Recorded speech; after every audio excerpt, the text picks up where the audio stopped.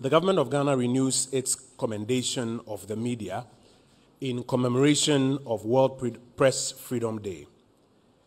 The occasion's 30th anniversary is on the international theme, Shaping a Future of Rights, Freedom of Expression as a Driver for All Other Human Rights. The media has been instrumental over the years in highlighting various rights that require attention for full enjoyment. The work of the media also in highlighting instances of abuse of some rights by sections of society has led to redress in many of these instances. We urge the media to remain resolute on this path.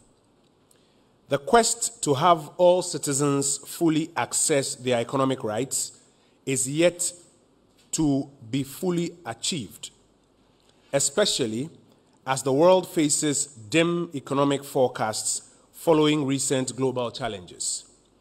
Now, while urging the media in Ghana to keep the spotlight on all human rights, we want to in particular encourage an even sharper focus on efforts to ensure that the economic rights of citizens are fully actualized.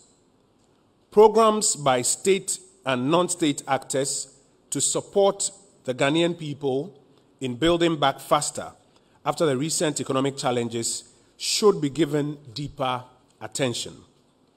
We further encourage the media to give more mileage to content that empowers citizens to fully enjoy their economic rights.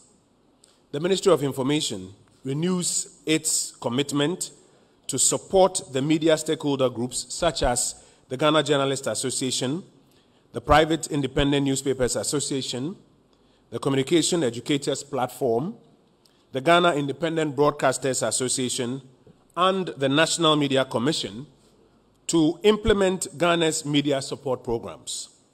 The ministry further encourages all other stakeholders, including our development partners, to support the Media Capacity Enhancement Program and the Coordinated Mechanism for the Safety of Journalists as sure instruments to better equip the media to discharge its mandate for our democracy.